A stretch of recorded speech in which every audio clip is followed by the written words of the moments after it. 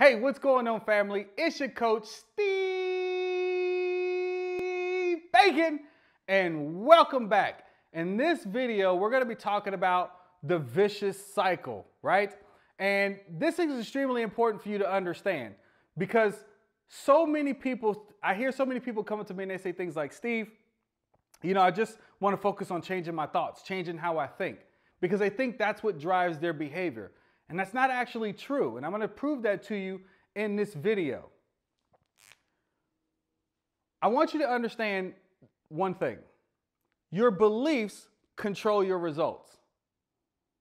See, when I was going through or growing up in personal development, most of the things that I would read or most of the seminars I would go to would always talk about concentrating on your thoughts, concentrating on your thoughts, concentrating on your thoughts. The challenge with that is you cannot control your thoughts. It's impossible to control your thoughts. I want you to picture this. Picture taking a chair, taking it to your local highway and watching the cars go by. Now you notice how random the cars are? You can't control which cars go by. That's the same thing that happens with our thoughts. We have over 50,000 thoughts a day. And if you break that down to by minutes, that's almost 38 thoughts a minute. Some conscious and some unconscious. But 38 thoughts a minute passing through our brains every single second.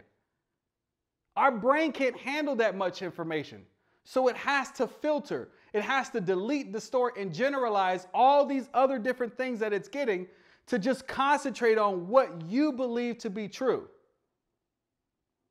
So even though we can't control what cars go by, we can't control which ones we pay attention to. And that's determined by what kind of cars you like. That's determined by, your favorite color. There's so many different factors that go into which cars you pay attention to. So just like with that example, the same goes for your thoughts. You cannot control your thoughts. Thousands of them passing every single second. However, what controls what thoughts you dwell on is your beliefs. Your beliefs control what thoughts you dwell on. As the wave of thoughts are passing by you every single second, your beliefs determine which ones you reach up, grab out of the ether, and dwell on. That thought then leads to an emotion. Most people think that their emotions just happen willy-nilly, and they don't. Your emotions don't. You don't feel an emotion without a thought preceding it first. Even though it came like really quick and instant and you feel like the emotion came first, it didn't. The thought did. Emotion can't exist without thought. So if you're feeling angry, it's because there's a thought that's causing you to feel angry. If you're feeling sad, it's because there's a thought that's causing you to feel sad. The process of thinking is just the simple process of asking yourself and answering questions. The quality of your life is determined by the quality of the questions you ask yourself. Your emotions then determine what you do, your actions. And then those actions give you a result. And then that result reaffirms whatever it is that you believe. So let me give you a personal example of what I mean. I don't know if it was the last video or the video before that where I talked about my father coming to get me from my grandmother's house, right? And I said that the only way an 8-year-old can really process that, or at least this 8-year-old could, was they don't want me anymore. So I developed a belief over time that the women who love me will leave me. This became my unconscious belief. The women who love me will leave me. Now, this isn't something that I'm thinking about consciously. This is something that's happening in the background, that machine, that unconscious mind that we've been talking about. So fast forward, I go to the military. I married basically the first girl who said she loves me. Now, here's the thing. Our relationship was fine all the way up until the point where I proposed and she said she loved me. That's when things started to get a little weird. Because now all of a sudden I begin to think she's cheating on me. She's going to leave. And I couldn't understand why I'm having these thoughts. I don't know if you can relate. But I started having these thoughts of she's cheating on me or she wants to leave, that I'm not going to be able to keep her, whatever it is. but I am starting to now feel fear. I'm feeling angry. I'm feeling jealous. I'm getting emotional because I'm imagining her being with somebody else. Or I'm imagining her leaving. And growing up where I grew up in Oakland, California, you weren't taught how to deal with your emotions. That's why, unfortunately, like I said, I was physically, mentally, and emotionally abusive to her. I'm not proud of that. I'm just telling my story. Is that okay? These thoughts led to these emotions that I didn't know how to control. And so a lot of times I did what I saw growing up, and I started to redecorate the house, if you know what I mean. A wall over here, a chair over there, glass broken over there, and there's a few times, unfortunately, where I put my hands on her. And then it got to the point where she couldn't take that anymore, and rightfully so. And so she left. That was the result. She left. Now here's the kicker. You ready? You ready for the kicker? I said, see, I knew women who love me will leave me. I knew she would leave. Not realizing I was the one causing the entire thing. And I kept repeating that process until I discovered what belief was driving me. Understand that watching this right now, there is a single sentence running your life. A decision that you made a long time ago about you. Like for me, in the love department, the women who love me will leave me. I made that decision way back at 18 years old. But here I am, 17, 18, 19, 20, 25, still operating off of this same belief that the women who love me will leave me, and wondering, why do I keep ending up in bad relationships? It's because my beliefs controlled everything.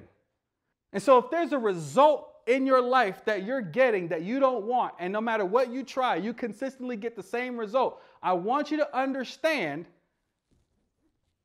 it's a belief. And until you catch that belief, until you figure out what it is and challenge it, change whatever perspective you have on it and create a new meaning about whatever situation caused that belief, like with my mother at 8 years old, until you change that, you're going to continue to get the same result over and over again. So today, I'm in a healthy, happy, loving relationship with my best friend. And let me tell you how that changed. Because here's what I mean about challenge your belief, change your perspective, and create a new meaning. Here's what I mean. I was about 30 years old. I'm 35 now, about to turn 36. This situation happened when I was 8. So 22 years go by.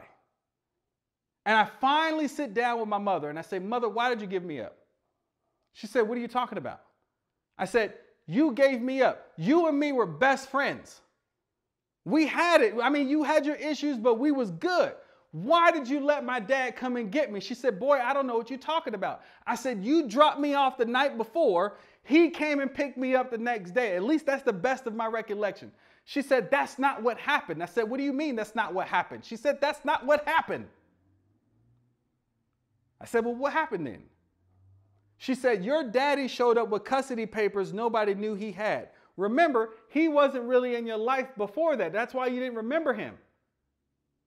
But when he showed up to your grandmother's house that day, he showed up unannounced with custody papers nobody knew he had. I didn't even know there was a custody hearing. That's the reason why your grandmother sat there and watched him take you out, because there was nothing she could do. So when I came back to get you the next day, you were gone. And he wouldn't really let me see you after that. And all of a sudden, you ever just hear truth and it sits with your soul? That's what happened with me at 30 years old. I knew my mother was telling the truth because all these different scenarios started playing in my head about when I was a kid. And I just felt sick. Because one, I've treated my mother like less than a human being for 22 years at this point, based on a misinterpretation of the past, like we talked about in the last video. I lost my best friend for 22 years, and I ruined every relationship I had after that. Based on a situation that I didn't really know what was going on. One, because I was looking at it from the eyes of a child. And two, because I assigned my own meaning, because nobody assigned a meaning for me. Nobody told me what was going on. They left it up to an 8-year-old to decide for himself. Once I understood that my mother didn't leave me that day, this belief changed instantly. From the women who love me to who will leave me, to the women who love me won't leave me. Are you understand what I'm saying? Are you getting this? Are you following this? Because this is so important. Because would I show up differently if I changed the women who love me will leave me to the women who love me won't leave me? You get where I'm going with this? Because now when my fiance tells me she loves me, my automatic thought is she's going to be with me till the end. That gives me happy emotions, which then allows me to what? Pour more into her, which then keeps her around. And then I go, see, the women who love me won't leave me. Are you guys getting this? Are you getting this cycle? This is what they mean by self-fulfilling prophecy. I heard that so many times and never understood what it meant, but I understand what it means now, and I hope you do too. Whatever result you're getting in your life is being driven by a belief. And if you want to figure out what that belief is, if you are tired of living life the way you've been living it and you are ready to step into your greatness, I want you to click the link below and sign up for a free 20-minute discovery session with me so I can show you just how great you actually are. I am so excited, and I hope you've been getting value from these videos. But I just want you to know, again, there's nothing wrong with you. And I'm trying to prove to you through these series of videos that you can do anything you want to do. There's just some things that you haven't learned about you yet, about being human. And because you haven't learned these things yet, you're judging yourself. So click the link below and let's have a conversation.